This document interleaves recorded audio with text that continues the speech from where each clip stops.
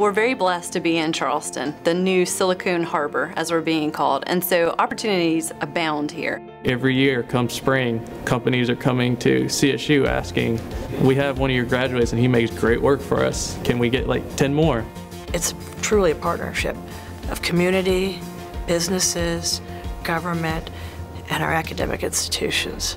We know so much about them that we're able to help them with their specific needs inside and outside of the classroom, and that helps us determine, what's the best fit for an internship for that student. I co-op at Spaywar. We have another classmate that works over at MUSC. Well, I work at Benefit Focus. I'm in information systems.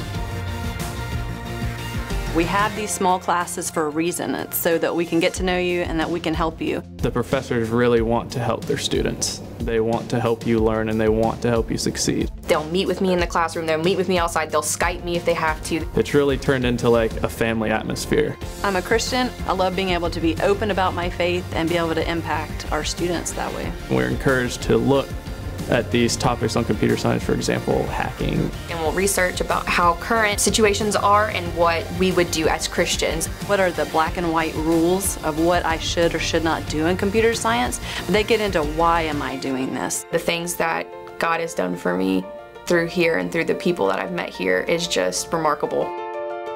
The competitions are wonderful on a variety of levels.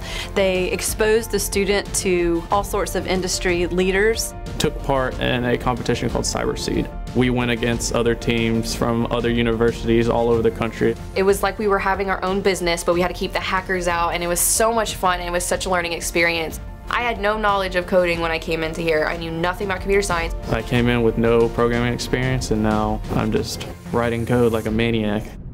You will be successful. You will be cared for. You will be part of something special. You will feel like you are making a difference.